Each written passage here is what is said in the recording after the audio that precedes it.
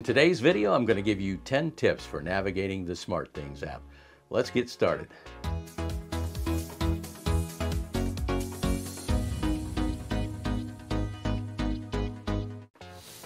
Alright, so I'm going to go ahead and tackle the more obvious ones to begin with, and as we progress, I might get into some that are a little more difficult to find.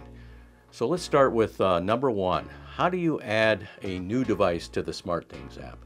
You can do this in two tabs. You can do it in the Favorites tab, which is the one on the far left with the star, or the next one over, the Devices tab. Let's go ahead and start with the Favorites tab. Hit the plus icon at the top, and then you'll see Devices in the list. Select Devices, and there you'll see the familiar Add Device screen. So let's back out of that, and let's go to the Devices tab now. Again, hit the plus sign at the top, and you're going to see in the selection list Add Device. Click on that, and again we're back to the Add Device screen. Alright, number two, where can I find my smart apps? To do this, you want to go to the Automations tab. That's the fourth one over on the bottom. Click on that, and you'll see your smart apps are at the bottom of the list. Now sometimes this is not obvious if you have a lot of automations. In my case I do, and you have to scroll all the way to the bottom to see your smart apps. But if you want to get there quickly, a quick tip here for you is if you collapse your scenes and your automations, then you can see your smart apps there listed at the very bottom. Alright, next one, number three. Where can I add my Google or my Miss A voice assistant? So to do this, we're going to go to the Menu tab. That's the one on the far right at the bottom right-hand corner. Click on Menu, and there you'll see Voice Assistant, the third one down in the list. Click on that, and you can either add your Miss A account or your Google Assistant account. All right, let's go ahead and back out of there, and let's tackle number four.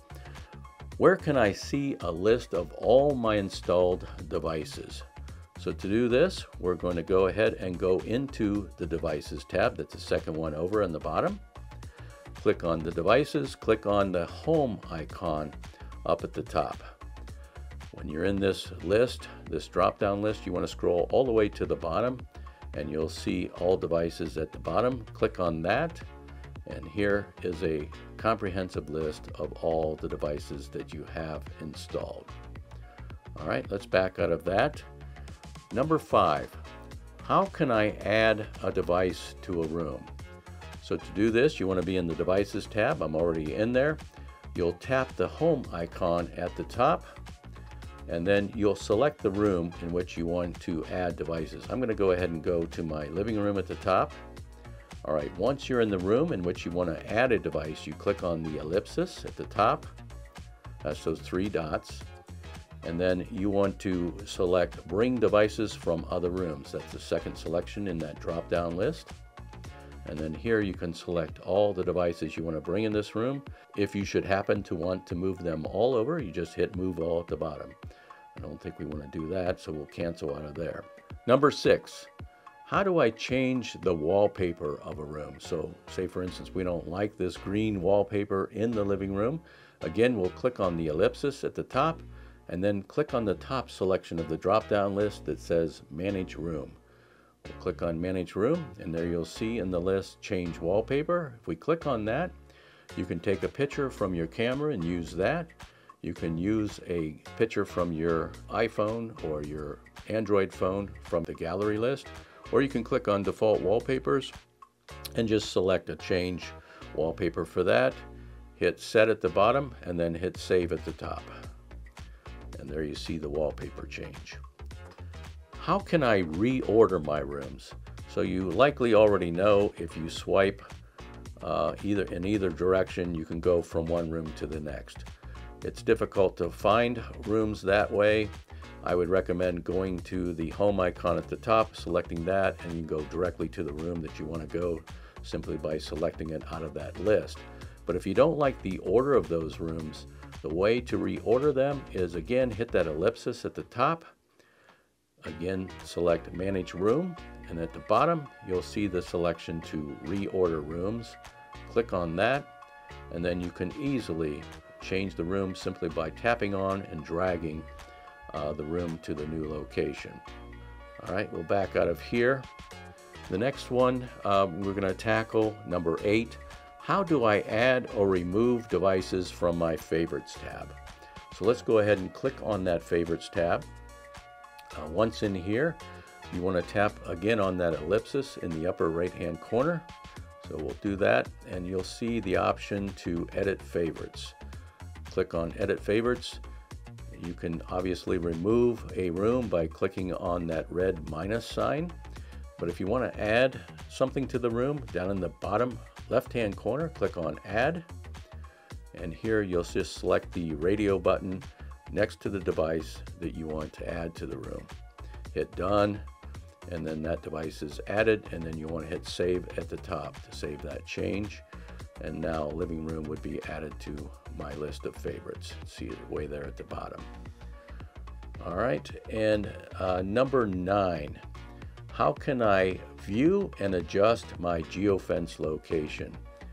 Well, you can do this in just about any tab that you want by simply clicking that home icon at the top, and where it says Manage Locations, you'll click on that. This will list your location or locations if you have more than one. You'll tap on the location that you want to adjust or view. Again, under my location name, Bud's Home, I'm going to tap on the address of my home. And here you can long press and change your specific location simply by dragging it around. You can also increase the size of your geofence simply by moving that slider. So we're going to cancel out of that. Back to the main menu. And last but not least, we're going to click on tip number 10. How can I access my Z-Wave utilities? Now, I've been asked this a couple of times on my channel, so I'll show you how to get there real easy. You'll want to click on your Devices tab at the bottom. Click on the Home icon at the top. Scroll down to where you find all devices again, like I showed you previously. And then in this list, you just want to scroll through until you find your hub.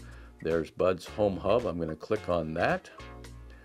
When you're in here, it'll take a few minutes to load for me, but you'll see an ellipsis at the top.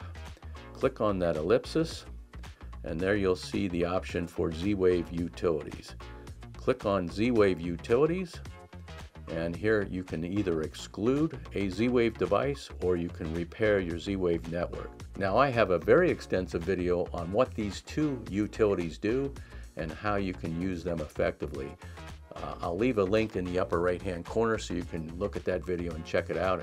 I recommend it's something that you watch because these utilities are really handy, particularly if you're changing devices, moving Z-Wave devices around in various rooms, or adding new devices, or if you have to delete a device and re-add it, you'll need that Z-Wave exclusion utility.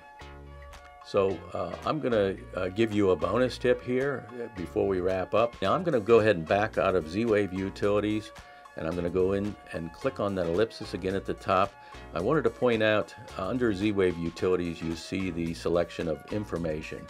If you click on that information button, you can access information about your hub, including the hub's firmware version, and that is important if you contact technical support. They may want to know what particular version you have. It also has the controller version on there, so I thought I'd point that out because that may be something you need to access at some point as well. So with that, that wraps up the 10 tips for navigating the new SmartThings app. I trust you found that helpful. If you did, if you give it a like, that will tell the YouTube algorithms that this is a good video and that more people should see it. Thanks for watching today, and we'll see you next time.